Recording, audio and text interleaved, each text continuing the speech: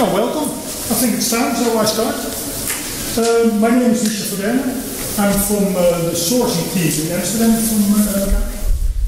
and I source mainly logistics, so ocean freight, road transport, air transport.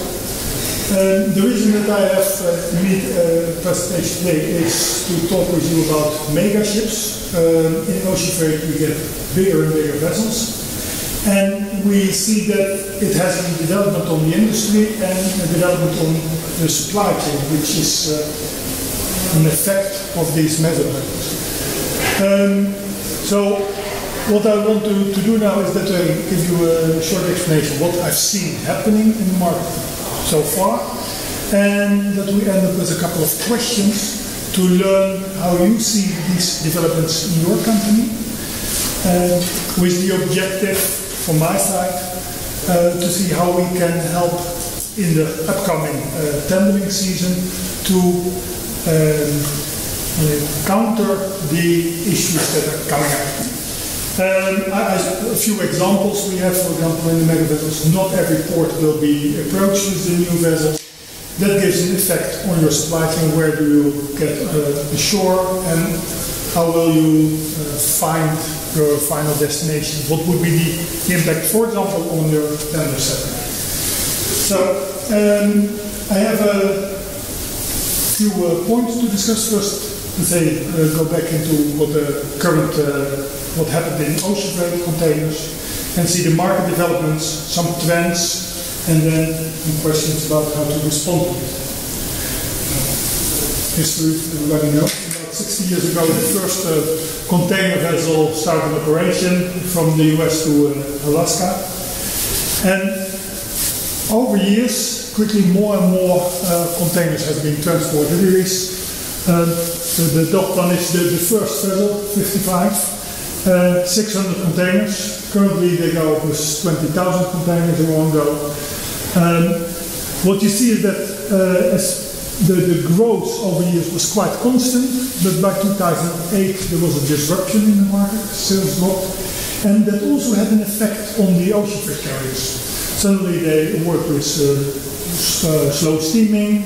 You suddenly had to face a different network already because they wanted to reduce the number of ports they were calling. So in fact a new network was coming up at that time. But the vessels were, let's say, inefficient for the way they were sailing the oceans. So in 2011, Maersk started with his first larger vessel, which was designed also for the slower steaming. But they left, let's say, the traditional rules on it, double engine and bigger, so much bigger that the ports could not handle it, and in the beginning it was going slowly to have the terminals be ready to handle those vessels. Only in Rotterdam and in Bremen you had some ports who could do it, and in Asia. At that time they also, let's say, made clear to the market that these vessels would only operate on the Asia to Europe lanes. So that was one development in the larger vessels. At the same time, there was a start on the Panama Canal.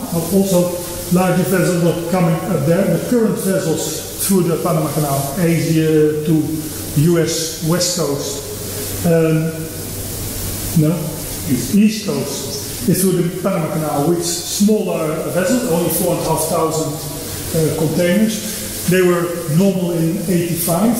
So that's about 30 years ago now.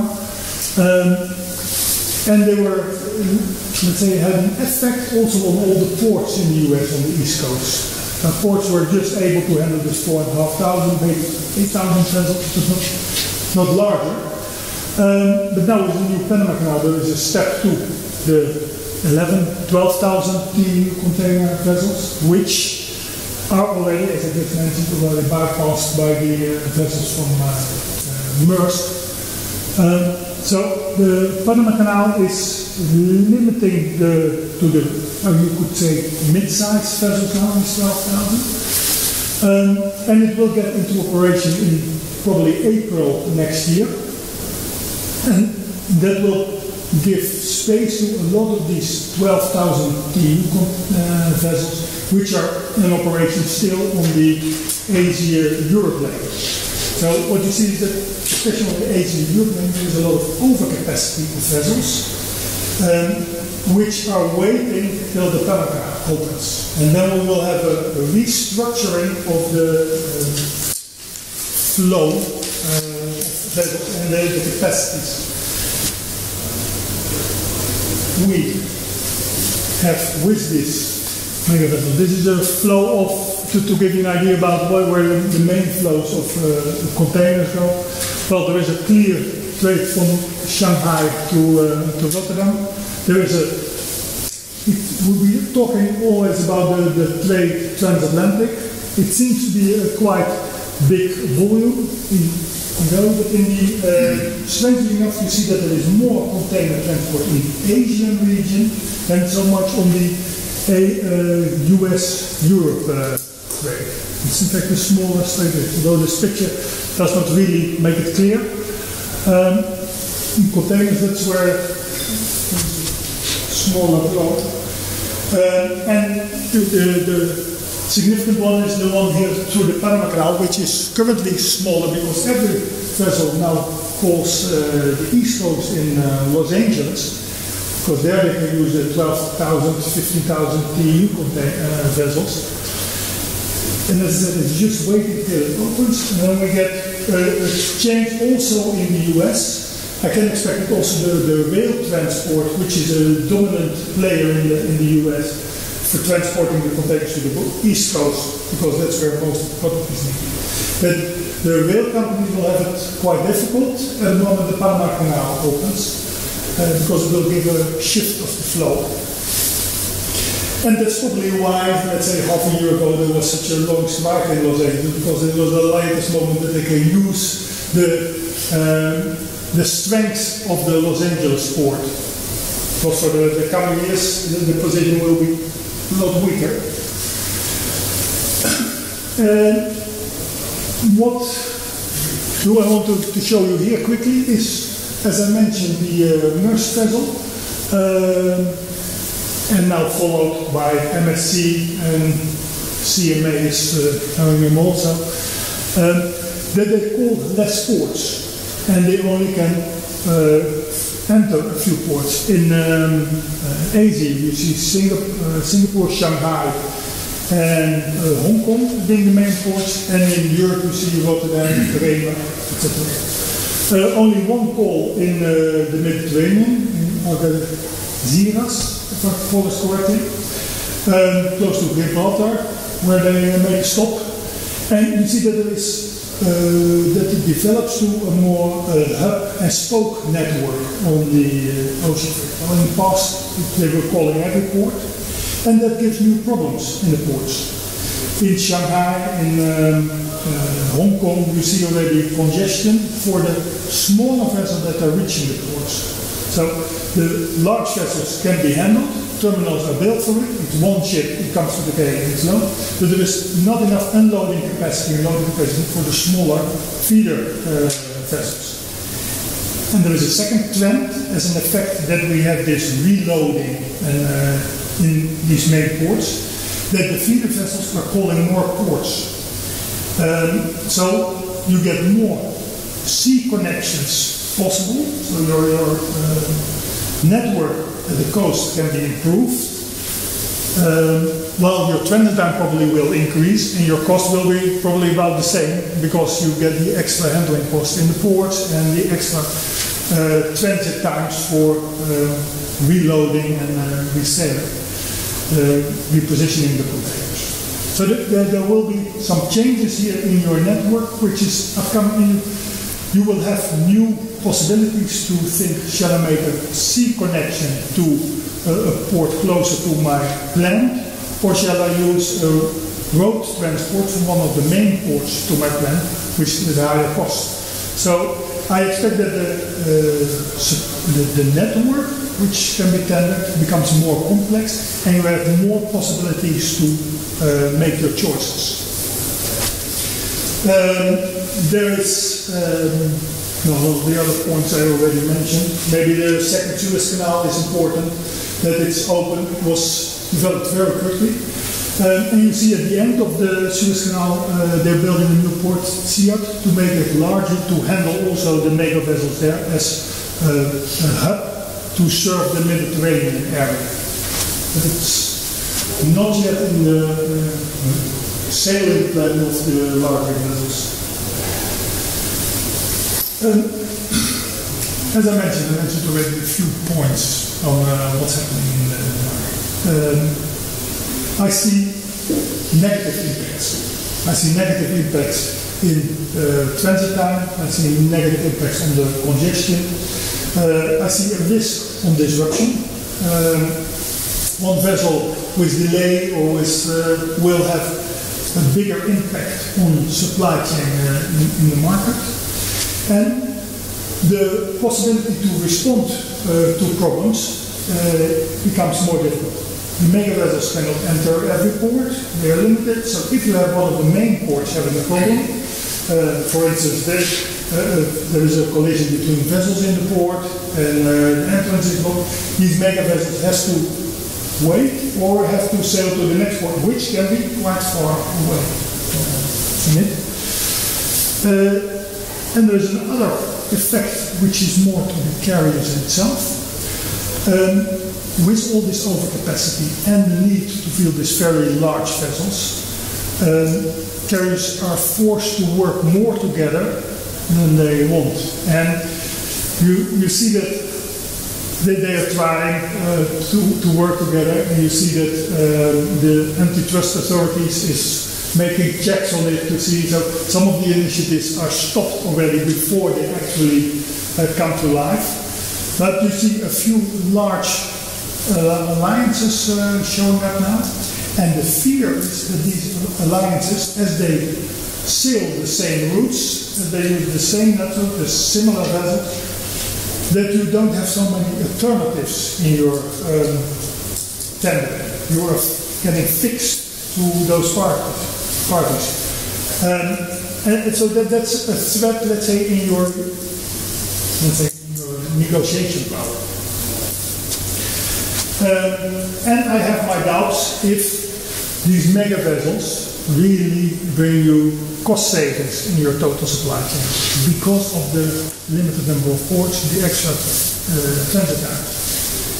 You will say, people, yeah, prices are falling down, we have big cost reductions on the sea legs. Yes, on the sea leg prices really went down, but the costs are occurring in other places in your supply chain.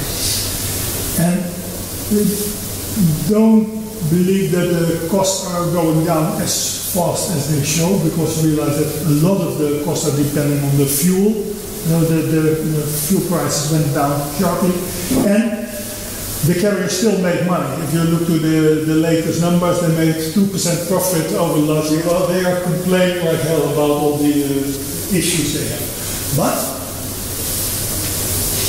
they were able to freeze a lot of the prices in the tendering season, which is December, January, February, while the spot market prices went down the last half year. So it will be very interesting to see what will happen actually in the January-February period, how rates will stay, and see if you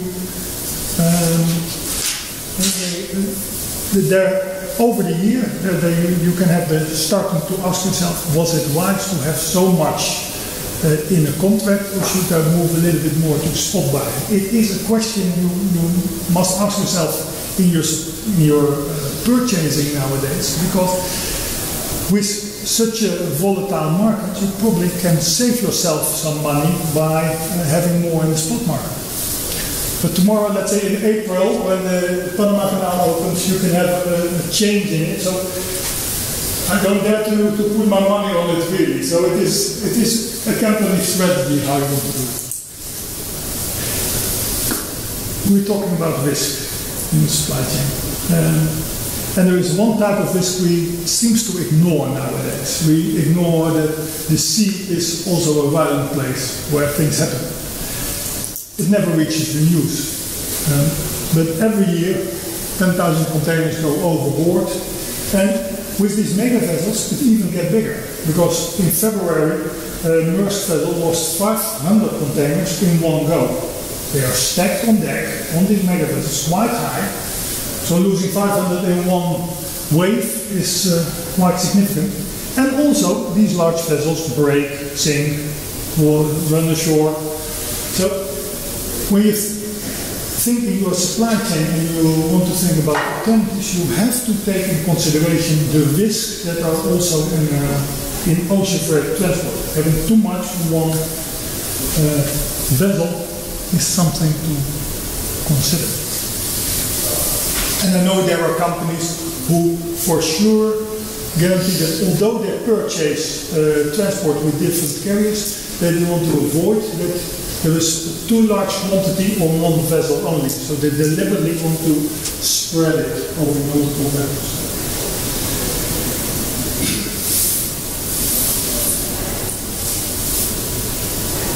And that brings me to a few questions which I have. A few questions which I want to get an understanding on how we should look at them and how we should think about it in our new tendering phase. What do we need to do? And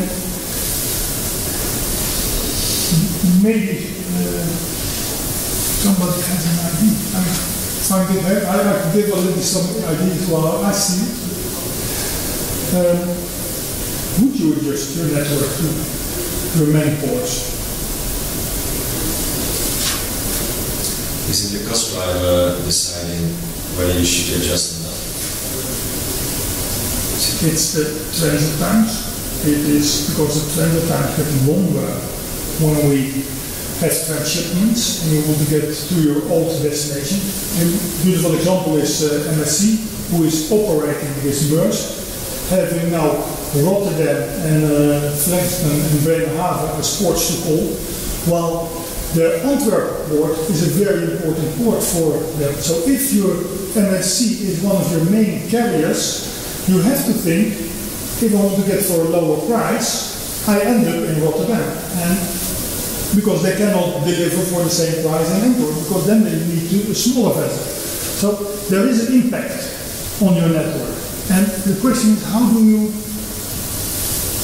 approach it? Maybe it's not a question you can answer in one go, but it's something to think about when you prepare your new tender.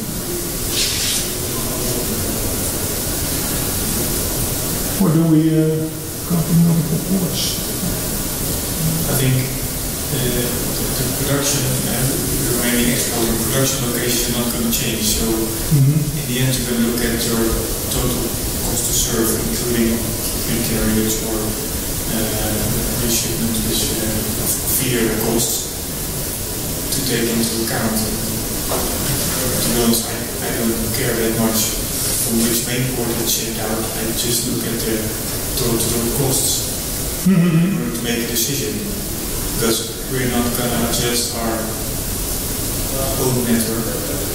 We're just going to have to work with the network which is given by the market for transport. Yeah, your door-to-door locations, for sure, you cannot change it, but I foresee that you get alternatives. You get the ability to truck from, let's say you have your plant in Aachen, you can truck to Rotterdam to connect to the main vessel, or you go by truck to Antwerp to go on a smaller.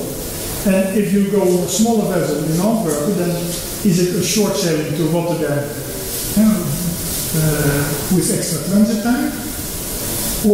And so you get more options to consider. And it will be a cost and a transit time question more than I think in the past, because you have to think in multiple possibilities in your network. So also I think that the evaluation of your pricing becomes more complex, and also with your agreement with your supply chain guys, because they have multiple choices.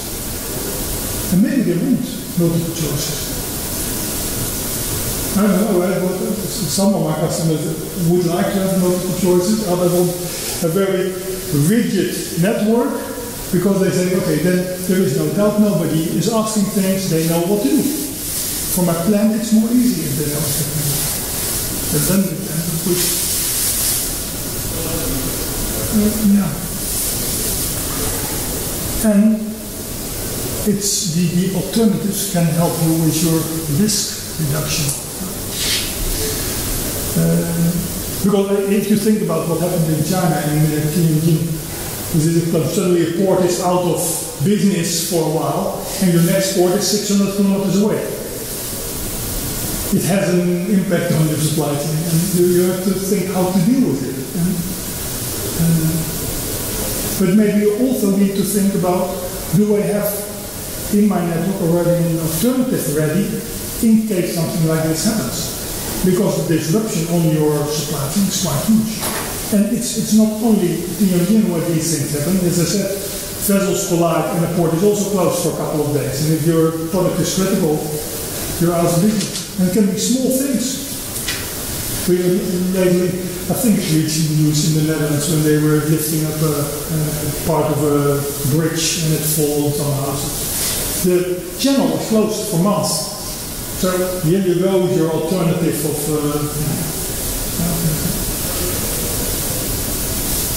I don't know.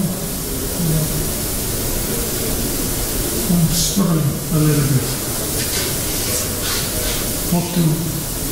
How to go into this new tendering phase, how to put it, because I'm afraid that if we do all the alternatives, it becomes also very complex for the carriers to come up with quotation, and it becomes more difficult for the evaluation. I don't know how you see it. Are you enforcing by that? Yeah. So, to be honest, I would not care whether a product leaves from Antwerp or Rotterdam. I don't need to know the complexity. What for me is important for cost, transit time, and the number of handlers which are required. These are the things I want to minimize.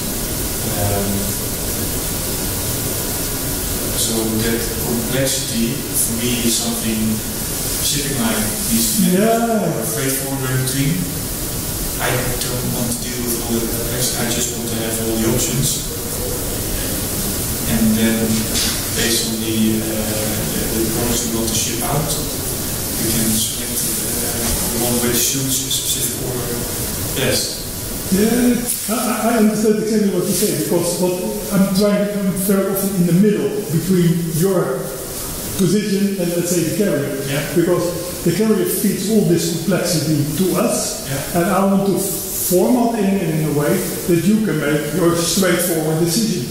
And so maybe it's indeed more my problem how to deal with it, but it's, because in the evaluation, I see that I get more and more complexity on my shoulders too. I think that opens the opportunity for freight forwarding companies to manage that complexity on behalf of shippers.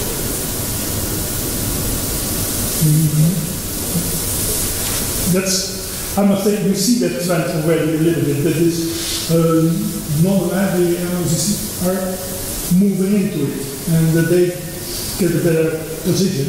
Because the ocean freight carriers are limiting the competition between themselves, and you need to find it in another way. And so freight forwarding might be a direction to go, yes.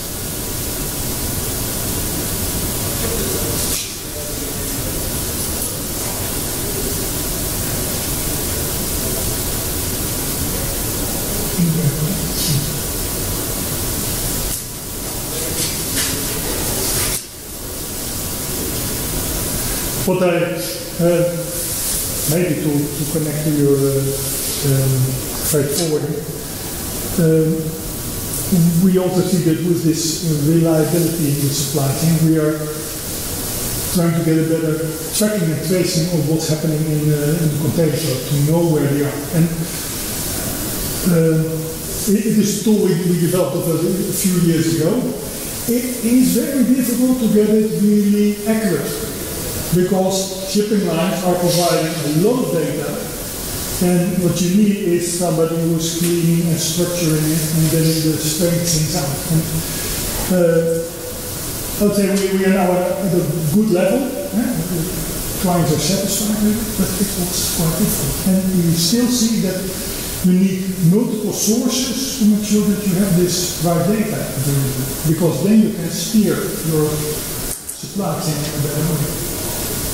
And I have been thinking, is that something to take into account, the reliability of a shipping line providing you data, the quality of the shipping line, to build up your awarding in your supply chain, because in the end you want to know where your products are. And if you have uncertainty, then it creates a lot of cost. It can be still in time, but the uncertainty itself costs already money in your organization. So something like a quality of a carrier and the data quality we provide is something I think we should integrate in the awarding. So do you, if you offer that tracking and tracing information, do you then also share data quality per carrier? Or is it something you don't do yet? I mean, I see your point that it adds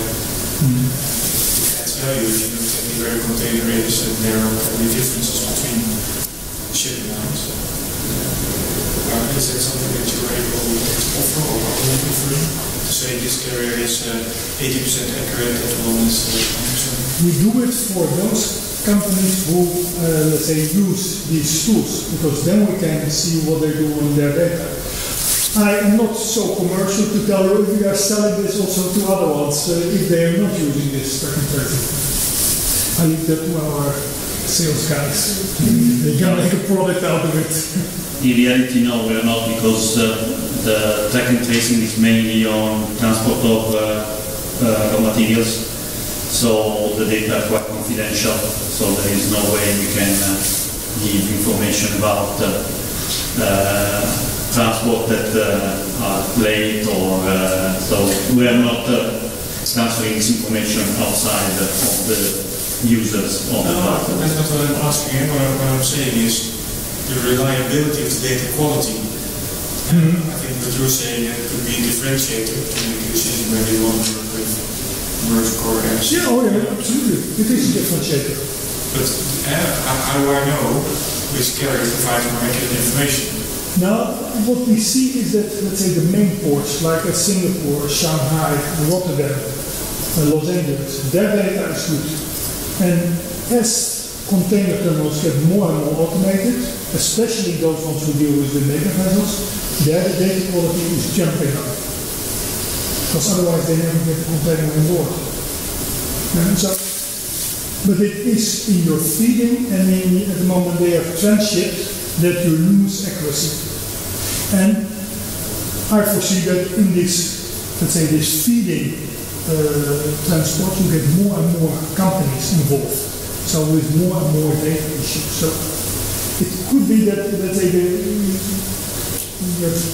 quality of data will remain on to these main ports. But I haven't digged into the data deep enough to tell you that is currently happening. It would be worthwhile to talk to Cindy Hain, our product manager for logistics. Because I know she's doing a session this afternoon on data quality.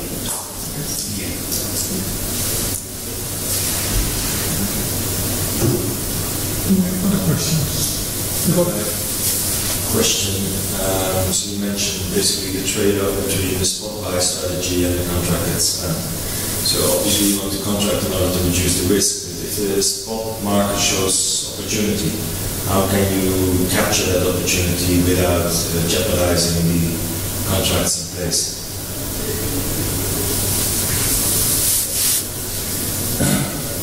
What you see is that they're not, you have your agreements with your carriers, and you're not, the only way to do it is if you deal way more with your freight forwarder, that he is actually pushing it on his network. But you know at the moment you've done it once, you're losing credibility for the next year, and they remember quite well how you've done it. So it is a short-term win, and with contracts you always have a period in which you make profit out of it, and the next time you lose money on it. But when you focus on reliability, your organization is set, and you don't change that with stick to it. So basically, you would recommend to stay loyal to carriers, because otherwise it will... Yeah, the next year you will pay the price. Yes. And especially in a market which is so volatile that today prices are falling and tomorrow there is a lack of capacity or pricing jumping up. I expect that this season in tendering you will see that you get paid for the loyalty over the last year.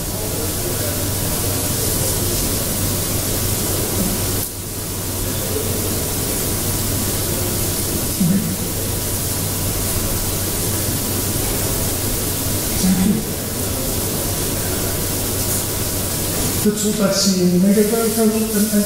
Yeah, I'm still in doubt, honestly, how to see these developments, how it will go. I think we go for a very complex standard this year, and we have a difficult period to evaluate everything and structure it in a way that you get a single price with a single service.